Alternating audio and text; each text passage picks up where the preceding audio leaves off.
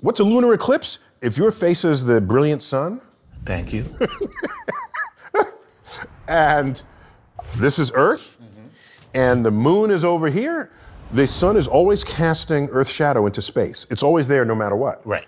Obviously, okay? It's just a shadow. It's a shadow.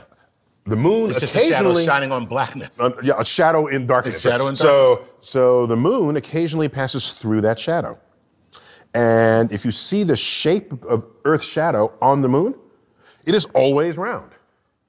Always round. If Earth were flat, sometimes you get like a flat shadow. Right. We've never seen a flat shadow. Right. In fact, it is a segment of a arc of a circle, no matter the orientation of the moon and the sun. And the only thing that makes a perfectly circular shadow would be something that's perfectly circular. Perfectly spherical. Spherical. Yes.